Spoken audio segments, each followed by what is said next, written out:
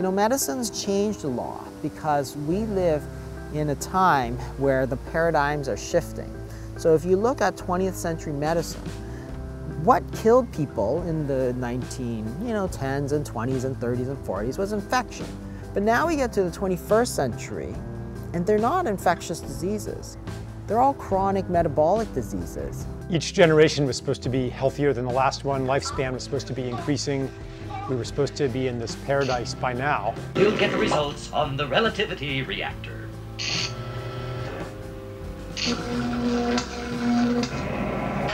Okay.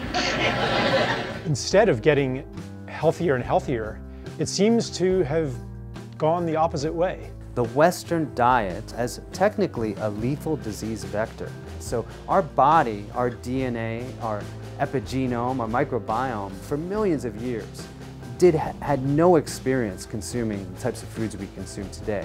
People who have access to doctors and hospitals aren't necessarily healthier because they have that access. You need to change your diet, you need to exercise, you need to lose weight. It doesn't always have to be your family practitioner that tells you this. And in fact, your doctor of optometry may have more insight into your risk.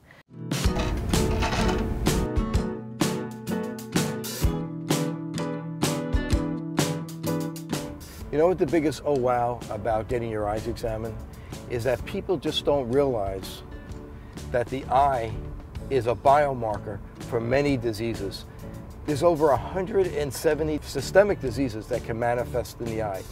Yeah, the perception is that optometrists they're a one-stop shop for lenses and glasses and that's it. And that's just not true. They often identified serious conditions, not only associated with the brain, but serious conditions in terms of the vasculature, like diabetes, like coronary artery disease. The optometrists start to see disease way before I start to see disease. I am looking at disease on a macro level. I'm looking at the coronaries, I'm looking at the peripheral arteries. You know what they're looking at? They're looking at the smallest blood vessels in the body. So if there's disease here, there's going to be the beginnings of disease here. If you can find diabetes non-invasively, early, and adjust people's diet, increase exercise, and make them aware, then maybe we can slow down the diabetes epidemic. It's really just a window into what the inner lining of all your arteries look like head to toe. So we'll see these eye changes in anyone who has vascular disease widespread.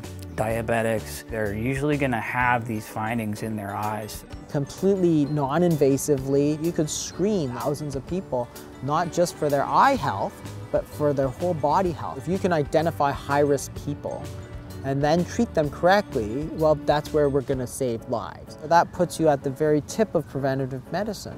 Hi, I'm Ashley. How does being in space for so long affect your body? I actually put this up against my eye and plug this into a computer, and then I can look into the back of my eyeball, and there are expert doctors on the ground who are looking at my eyeball while I'm doing it. And by looking at the eye in general, we're looking at components of the whole body, which may all tie into the astronaut's health, as well as give some idea of the health of their arteries. The paradigm is not, you have a disease, you come see me as a doctor, I give you a pill, you're better.